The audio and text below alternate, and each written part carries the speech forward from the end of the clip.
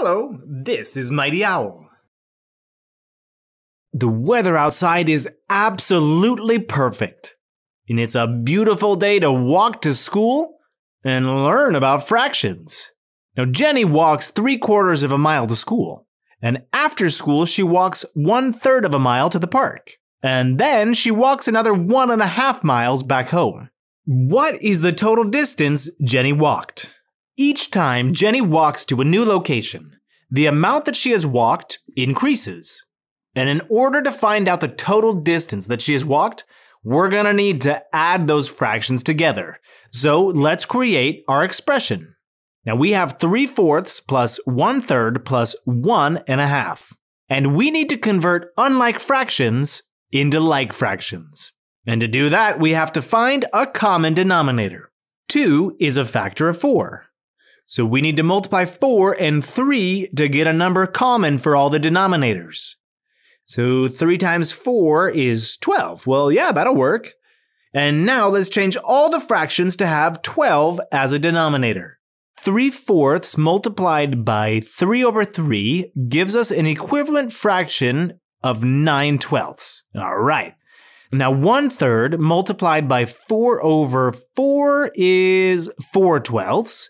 And finally, 1/2 times 6/6 equals 6/12. Woo, nice! Now we can add up the numerators. 9 plus 4 is 13. 13 plus 6 is 19. Add in the whole number that we have, and we get 1 and 19/12. But that's an improper fraction that we're going to have to simplify. Now there's one group of 12 in 19, which we can make another whole. And now we have 2 and 7/12. Great work. Jenny walked 2 and 7/12 miles. Oh, but it looks like Jenny isn't the only one working out today.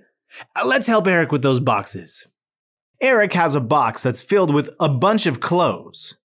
The box currently weighs 14 3/5 pounds. After unpacking 5.5 pounds of clothes, how much does the box weigh?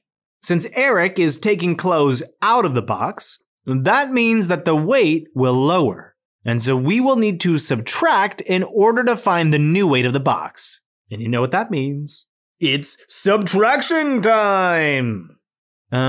We have 5 and 2 as denominators, and we need a common denominator to subtract these unlike fractions. So 5 multiplied by 2 is 10, which is their common denominator.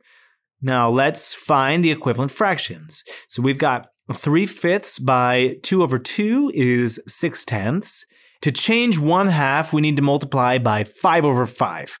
Okay, perfect. Now we got 5/10, and we are ready to subtract. Okay, 14 and 6/10 minus 5 and 5/10.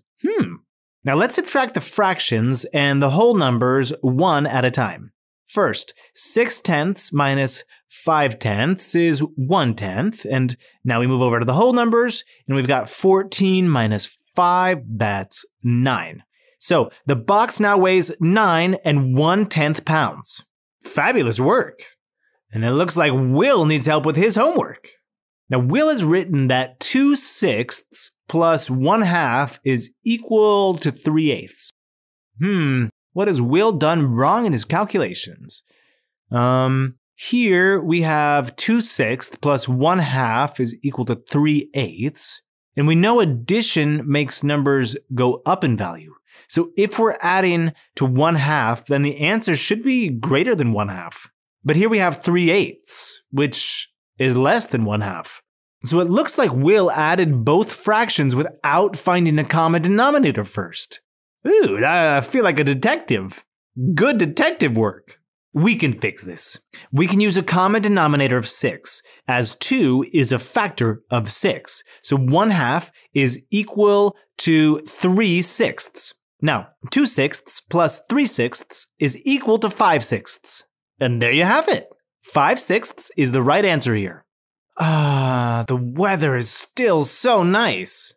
What do you say we spend a little bit more time outside and help Latifa in the garden? Latifa is pruning her plants. A bush has a height of 5 1/4 feet. If Latifa trims off 1 1/3 feet, how tall is the plant now? Well, since we're trimming, that means that we're removing part of the plant, and removing indicates that we need to subtract. And now it's time to set up our expression. All right, we're going to set up 5 1/4 feet minus 1 1/3 feet. And I see here that 1/3 is greater than 1/4. And this means that we will need to take away more from the wholes. So we have 4 and 3 as denominators. And if we multiply them, we get 12 as the common denominator. So 5 1/4 is equivalent to 5 3/12. And 1 1/3 is equivalent to 1 4/12. Now we can't take 4/12 from 3/12, can we? So it looks like we need to break down a whole into 12s in order to borrow. So we're going to take one whole from 5 and we're going to break it into 12 twelfths. And then we're going to add in the numerator, the other 3, and voila, we have 15 twelfths. Much better.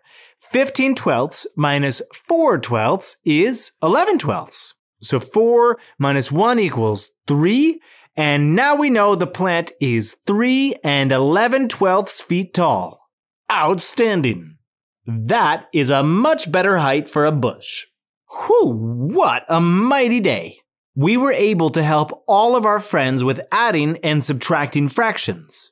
We were even able to use benchmark fractions and estimation in order to help us make sure our answers were correct. And we got a little bit of vitamin D from being out in the sun. When you're ready for the next lesson, just let me know. Till then, I'm going to keep enjoying this beautiful weather.